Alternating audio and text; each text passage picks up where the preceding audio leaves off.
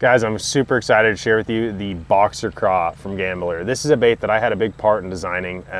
It's a pretty unique bait. You see that there's not a lot going on with it. It's just kind of a slender profile. It's got some little legs coming off the side, and then it comes down to these two big appendages that have these little dangly craw legs on there.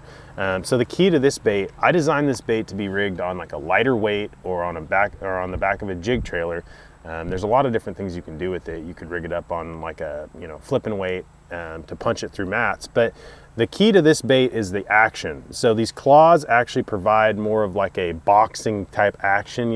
Like one claw will go forward, the other will kind of move like this, and they'll kind of move in tandem. And it's great for on the fall. So this bait's gonna excel when it's sinking to the bottom. It's not a real aggressive kicking action like the burner craw is, but it's also not a real subtle, just gliding action similar to the why not.